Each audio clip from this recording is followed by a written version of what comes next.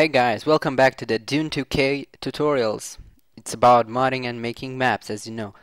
Today I'm going to explain something which was requested by many people and seems to be a bit harder for them to understand it.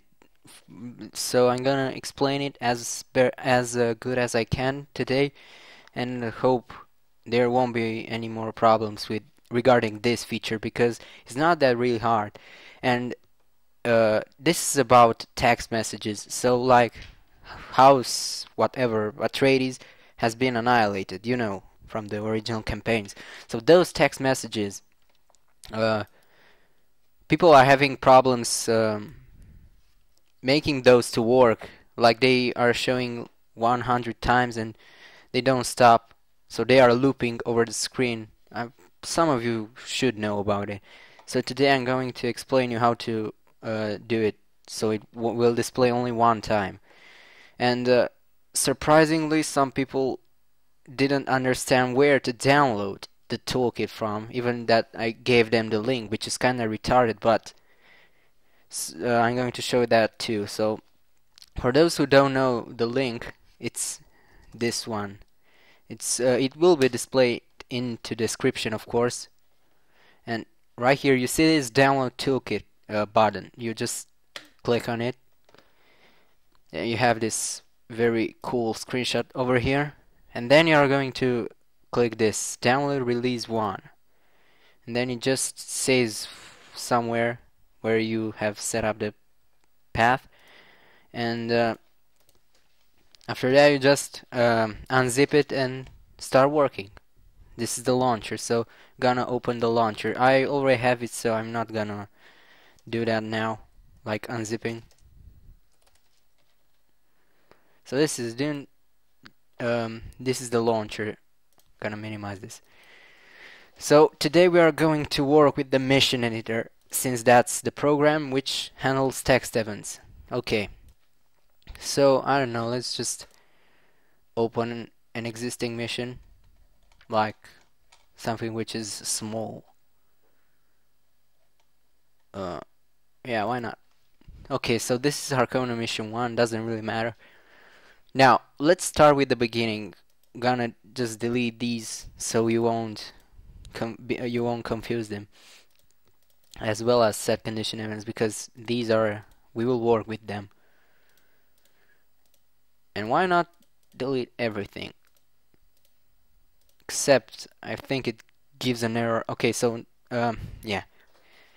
Let's say that we want to display if House Atreides is annihilated, like you lose all the, like Atreides loses all buildings and units. You want the text message to appear as House Atreides has been annihilated. We need to work with two types of events, and those are message and set condition.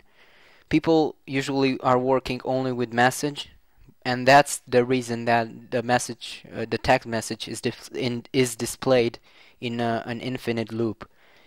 So we are gonna start clicking add, then going to change its type to message.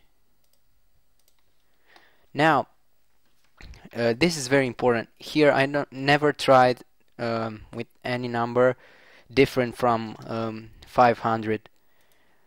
And I'm not sure what is gonna happen if I put something random here, but it's just okay if you leave it like this. Don't know why, that's why it's unknown.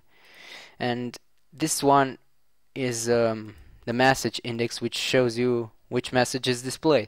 We're gonna talk about that later. I have all of them in this text file, so I'm gonna paste it in the description.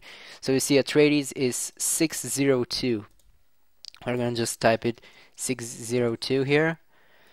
And that's all we need in the parameter section of the message event. So now we're gonna add the conditions. So we want House Atreides to be annihilated.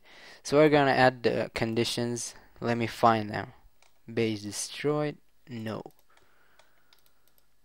We're gonna go make them right now because it's fast. I guess you know to make them, so I'm not gonna stay very much on this. Base destroy, you are setting it to Atreides, and if I remember well, this has to be 1. Then units destroyed. No. Atreides. Yeah, that's what happens when you don't click apply. So make sure you always click it. So we have conditions number 14 and 15. We're gonna put them here. And now, this is a part that most people don't understand, and that is working with dummy conditions. They are very important, not only for text messages, but we're gonna cover only this aspect in this video. So if you want to make the text messages work correctly, like not displaying all the time on the screen, you are gonna need to use dummy conditions, and we're just gonna create a new one. Then set the type to dummy condition, and you have to include it into the condition list. And pay attention, make sure it's checked, which means it will do the opposite. Like if I check this, the event will occur only if the units are not destroyed, but it has to be like this with the dummy condition. Don't ask me why, that's the way it works. Don't forget to hit apply. Sorry. Now the second part is using the set condition event. Last one in the list. We're gonna hit change, and now this index is you have to put down 80. You have to put down the number from the dummy condition all the time. That's the way it works. And enable it. Then it's easy. You just have to put the same events as the message.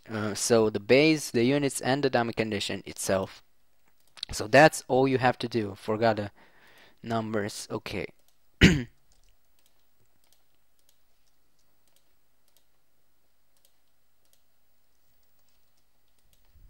Hit apply. So now, once you killed all the units and destroyed the entire base of House Atreides, it will display on the screen the message House Atreides have been annihilated. It will display it only one time, so that's pretty okay. If you don't do this set condition thing, then it will read, the game will read only this one, which means it will display the message without stop. So it's gonna be like House Atreides, and all that stuff without stop. So that's what you need to do.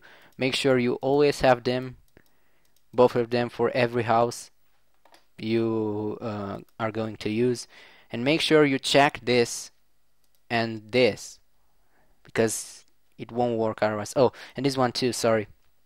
So make sure the dummy condition is always checked in the condition bar, and that condition is enabled and in the set condition event. So that's all you need to do, and it's going to work. So I hope you guys understood it finally, because it didn't work very well when I explained it in words. So now you're having video, it should be okay. I'm gonna be back with more tutorials, so I hope this one helped you guys. See ya later.